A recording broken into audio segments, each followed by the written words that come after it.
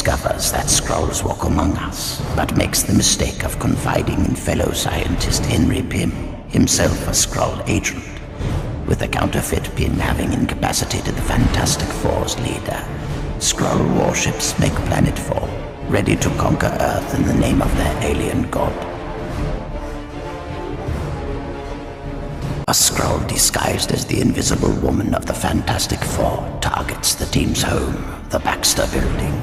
The plan: open a portal that will draw their headquarters into the negative zone, disposing of them in one fell swoop.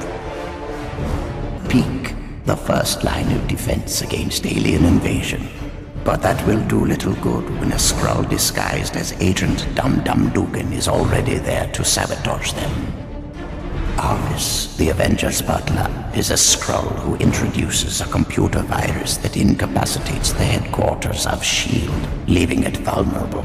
In the rugged savage land, Earth's heroes discover a fallen spaceship containing earlier versions of themselves, claiming to be the genuine articles. Confusion and war ensues. As helpless citizens look on, the Skrulls pour through the streets. They claim to have come to bring peace in the name of their god, but in short order they are slaughtering innocent civilians.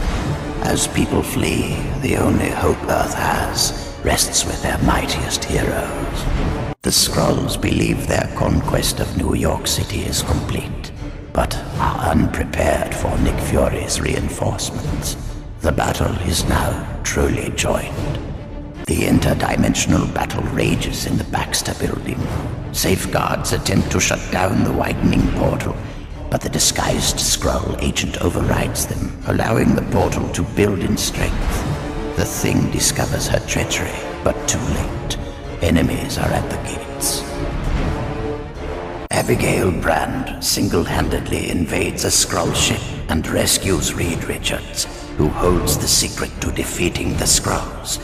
She now has to return him to Earth while the heroes, in constant communication with her, distract the Skrulls by continuing a relentless defense of the Peak. Even as the Skrull invasion continues on land, Maria Hill and the forces of S.H.I.E.L.D. continue their battle to keep the helicarrier airborne, hoping against hope that Earth's heroes will be able to turn the proverbial tide before the helicarrier crashes into the ocean, becoming victim to literal tides. Skrull Queen Varang